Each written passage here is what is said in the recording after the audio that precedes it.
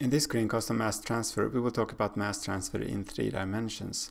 We will first derive a 3D mass balance in Cartesian coordinates, x, y, z. We will then simplify to 1 dimension and compare with what we have seen previously in earlier screencasts.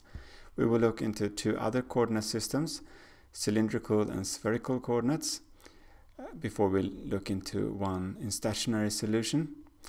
And then we will talk about how you can solve this kind of equations using discretization and solving it numerically. And that's what's done inside COMSOL multiphysics. To derive the 3D mass balance, we study an infinitesimal cube, where we have diffusion possible along 3 different axes, convection possible along 3 different axes, and a reaction inside. But let's take it step by step. So let's first ignore the reaction and diffusion and have convection only. And only convection in the z-axis direction. So on one side of the cube here we have a concentration Ca, on the other side we have Ca plus dCa. So what comes in through convection is simply Vz times Ca. So Vz times Ca and then times the area to get the right unit. And then on the other side we have convection out, Vz times Ca plus dCa, because we have a different concentration here than on the left side. And then we multiply with the area. And then we have the accumulation term. A dz is simply the volume, and then dCa dt. And we had no production term, so that's 0. And we end up with this equation down here, Vz dCa dz plus dCa dt equals 0 mole per cubic meter and second. Let's add diffusion to this. So we still have the convection term in and convection term out. We still have the accumulation term, and we add a reaction as well. The reaction term times the volume, A dz. And what about the diffusion? Well, the diffusion on this side here, that's the concentration gradient on this side. So we take the derivative of the concentration on that side, that's Ca, times the diffusivity, and then a minus in front, because the diffusion goes in the direction towards the smaller concentration. And on the other side we have a slightly different concentration, and we take the derivative of that. And if we shuffle around and divide by the area and so on, we end up with this equation down here. Vz times dCa dz plus dCa dt equals the diffusivity times the second order derivative of concentration with respect to the z-axis direction plus the reaction term. So by this I think we have made plausible, at least, that the 3D mass balance will look something like this. dCa dt is the accumulation term. We have a convection term here in 3 different directions, Vx, Vy, Vz. We have the diffusive part here, where we have second order derivatives. Note here that when we talked about diffusion in the 1D case, 1 dimension case, we had the first derivative of concentration, now we have the second. And on this side we have the first derivative of concentration, while we had simply the concentration when we looked at the 1D solution, or 1D case. And we have the reaction term over here.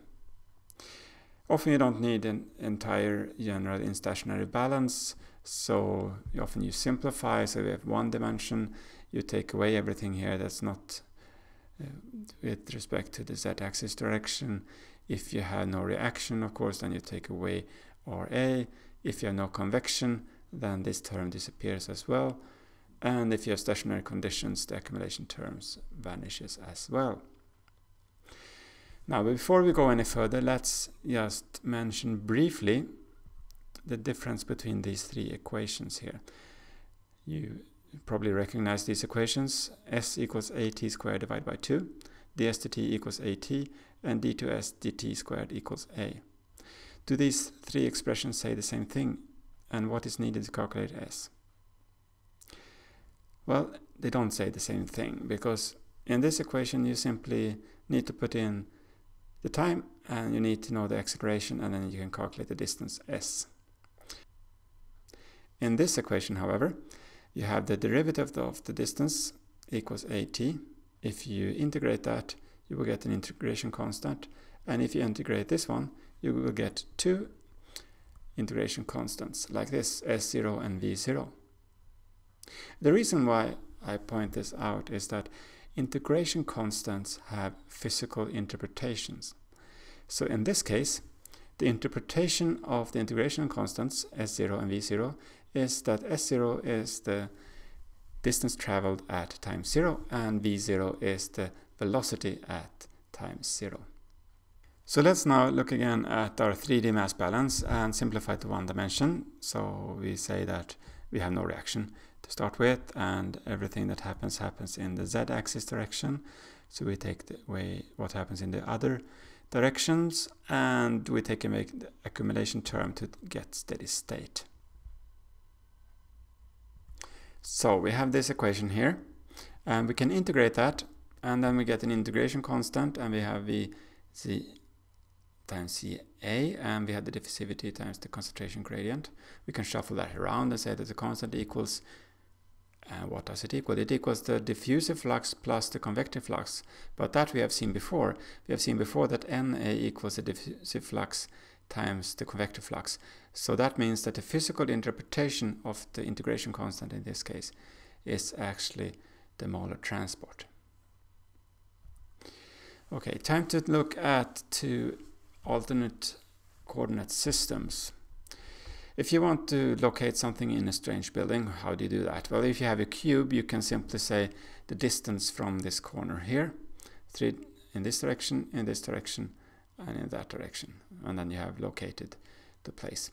But if you have a cylinder, that's kind of awkward way to do it, because at certain distances you're suddenly outside the cylinder. So instead you could do it like this. You have the distance from the bottom and the distance from the center out, and then you have the angle. And in the sphere you can define it as the distance from the center and then an angle in this plane and an angle in the other plane. So when we wrote the equation for mass transfer in 3 dimensions, we used Cartesian coordinates. A more general way to write it is to use the Nabla operator, and that's simply taking the partial derivatives in all directions. So Nabla C here is the derivative of concentration in all directions. So the Ca dx, the Ca dy, and the Ca dz. While Nabla squared is the second order derivative in all directions. So simply in Cartesian coordinates we have once again what we have before. So the Ca dt plus Vx times the Ca dx plus Vy times the Ca dy and plus Vz the Ca dz. And on this side we have the second order derivative. Okay, you may note here that you have Vx, Vy and Vz because we have different velocities in different directions, while diffusivity, we have here assumed that we have the same diffusivity in all directions. In cylindrical coordinates, however, and this is not trivial, you will instead get this equation. You still have the Ca dt over there, you have Vr, the Ca dr, so far it looks the same, but here we have the V theta, the angle velocity, how fast you move, turn around in this cylinder, times 1 divided by r, and over here we have 1 divided by r ddr, 1 divided by r squared. And this might seem messy, but actually by choosing the coordinate system cleverly, you can sometimes get nice simplifications and don't need to work so much with finding a solution. And the boundary values might give a good hint as to what kind of coordinate system that is best to use. If you have a complicated geometry, you need to discretize and use some kind of method like the finite element method or so, which is implemented in COMSOL multiphysics. But it might actually still be wise to choose the mesh, the subdivision cleverly. But that's kind of advanced. But if you go into deeper studies into this, you might figure out that if I choose the mesh cleverly, how it's divided, I might actually be able to calculate things faster. In this course, we don't care. We simply let COMSOL multiphysics divide it in whichever way it wants. We said boundary values are a clue to what kind of coordinate system that might be good to use. So what are boundary values? Well, one boundary value is that you know the concentration at the border, or that you know the mass transfer through the border. You can, for example, know that the mass transfer is 0. You may know the relation for mass transfer through the border. So this is the diffusive flux equals the mass transfer coefficient times the concentration difference. Or you might know that you, for symmetry reasons, have no transfer across the symmetry line. For example, if you stuff a pipe full with some goo and then put it in a river and let this goo diffuse out of the pipe, and if it's open in both ends, you might expect that you have no mass transfer across the midline of the tube because it's leaking out in both ends instead. Even if we know boundary values, usually the 3D mass balance is not solvable analytically. But there are exceptions, and this is one exception, which is basically the penetration theory. We have a medium here and another medium here, and at time equals 0, we have a constant concentration in medium 2. It's simply this concentration down here.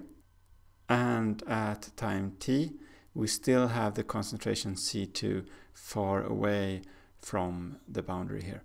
So this is actually the penetration theory. The solution for this equation is given by, and this is not trivial, this equation here.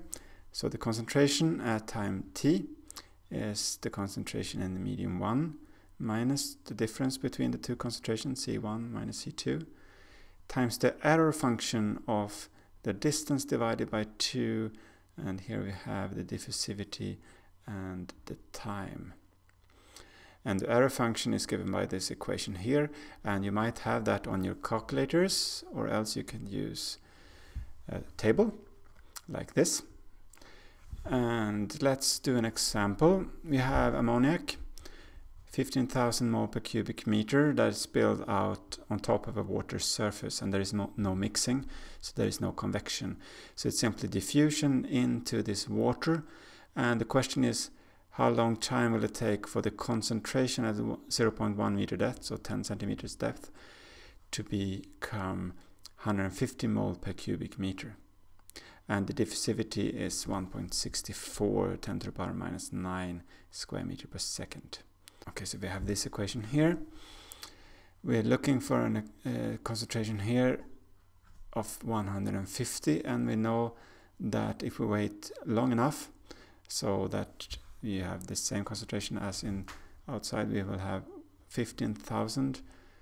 So this is the concentration in the other medium, which we might reach if we wait very, very long. And so 15,000, and we start with a concentration of 0, and then we have the error function of something. Let's just call it eta to start with, and we can calculate what the error function should be here, and that's 0.99.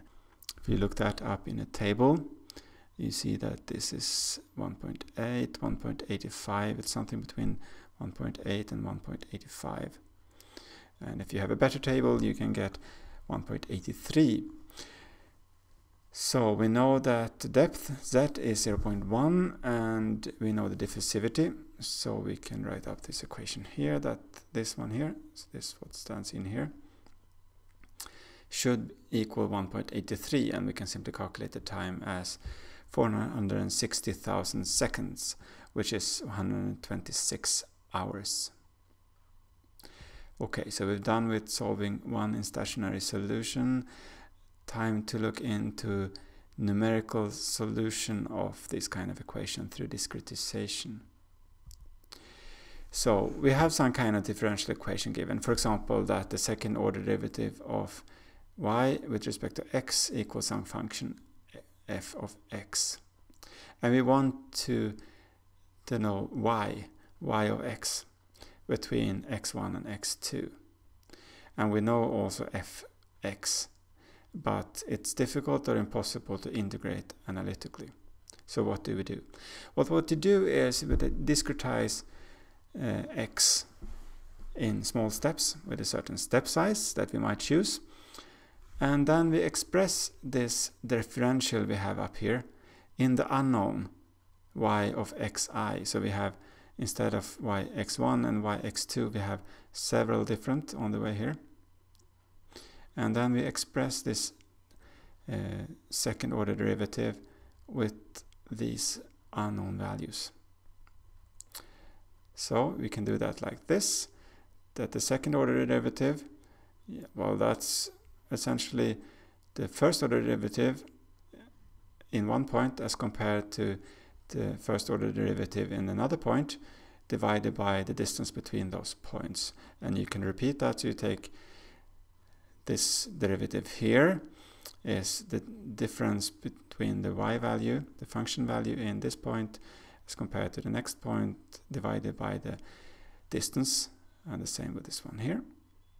And you shuffle around and you end up with this equation here. And when you do this, what this becomes is simply a set of linear equations. So you have ay equals f, where A is a matrix. So it's a big sparse matrix. So that means a sparse matrix is that you have zeros in many places, but along the diagonal in this case you'll have values. And then you solve for all function values simultaneously. This is a bit messy to do by hand, but this is what's actually behind computer programs such as COMSOL Multiphysics. To summarize this course so far with respect to mass transfer, we have shown how you can estimate diffusivity from other characteristics. We have shown how you can determine diffusivity empirically, or rather that's what you're supposed to do in compulsory task 2. We have looked into Fick's first law and the special cases Stefan equation, which is diffusion through stagnant component, and equimolar counter diffusion. We have looked into a number of theoretical models where we can relate mass transfer coefficient to the diffusivity, and we looked into analogies, or rather the Reynolds analogy, which is a special case of Chilton-Coburn's analogy. And today we looked into also the 3D balance.